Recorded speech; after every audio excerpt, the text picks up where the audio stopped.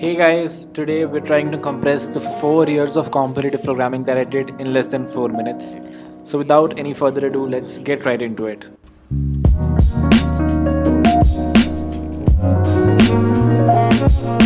So the first step always is understanding the language, and I started with C++, and C++ usually goes like this. Understand this boilerplate code and copy paste this whenever you start. Start with your hello world program. Hello world programs are usually the first step to competitive programming. So you write printf hello world, you compile your program and you run it and you see hello world on the screen. Whatever change you make over here, you can see over there as well. Understand the basic variables that exist in C++. Integers, doubles and strings. Try to print these to the screen. Yep, there you go. As you can see, I've printed all 3 variables to the screen. Why are these called variables? Because you can change the value of these as your program executes. So let's change this from hi to hello, and what you see finally on the console is hello. This is followed by arrays, which are nothing but an aggregation of all the data types that you saw earlier, which is followed by functions, which is nothing but abstracting the things that you want to do. This much is usually enough to get started on a competitive programming website. So the next step usually is that you open either Spoj, CodeChef, Codeforces, any one of those, sign up and solve your first problem. However, from what I've realized, the first problem is actually the toughest one, because you don't understand what are inputs, what are outputs, and what is this test case thingy. Think of it simply this way: inputs are inputs that your program needs to take in, outputs are something that your program will produce on those inputs, and test cases are a bunch of cases on which your outputs will be evaluated. Solve the life, universe and everything problem on Spoj and get your first AC. And this is where your online competitive programming journey starts. Solve a bunch of problems over the next few weeks, but quickly realize that arrays is not the only data structure that you'll need in this journey.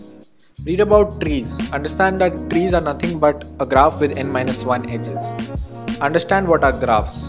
Relate these to the graphs that you've seen during your childhood and start coding these in C++. Read about vectors in C++, which are nothing but dynamic arrays, and start implementing graphs using these. Learn the basic graph traversal algorithms like BFS, DFS and Dijkstra. It is around this time that you should start taking part in online competitions on platforms like CodeChef and Codeforces. Have your fair share of highs and lows during these competitions, but learn a lot and especially upsolve all the problems that you're not able to solve during the contest.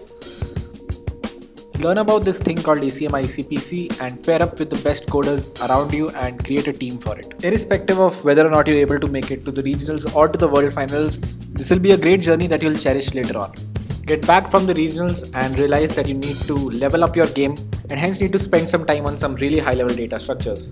Get into dynamic programming, solve a bunch of problems using arrays, 2D arrays, and finally get down to DP on trees. Start with computational geometry, some advanced concepts in graphs, bi-connected components, minimum spanning trees, Floyd-Warshalls, followed by things like segment trees, BIT, and see your rating on Codeforces blow up eventually.